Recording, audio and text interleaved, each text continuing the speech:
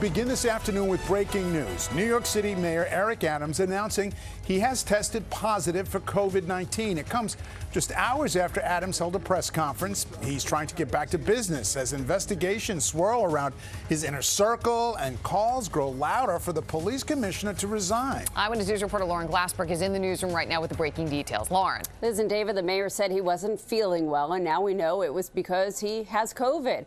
After testing positive, Adams canceled the rest of his schedule for the day. But before his diagnosis, he was out and about meeting people and conducting business as usual. But there are questions and concerns about his inner circle.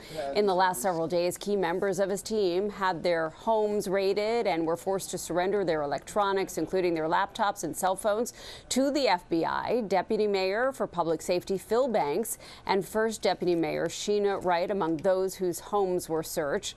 Sources say it's part of a federal investigation into potential influence peddling in the Adams administration.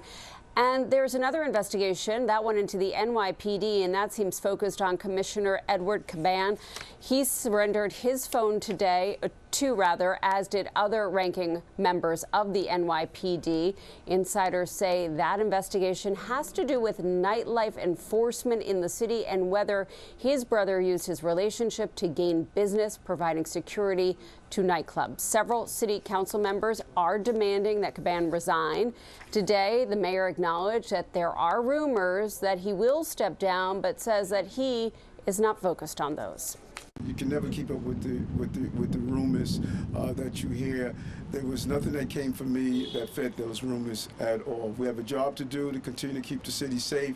We've done an amazing job in doing that, and we're going to continue to make sure this remains the safest big city in America. Caban has not made any public statements since these latest revelations, and he did hold his regular Monday afternoon staff meeting at police headquarters. Meanwhile, the mayor says that he plans to keep working through COVID. He will work from Gracie Mansion, and he will miss the September 11th remembrance ceremony.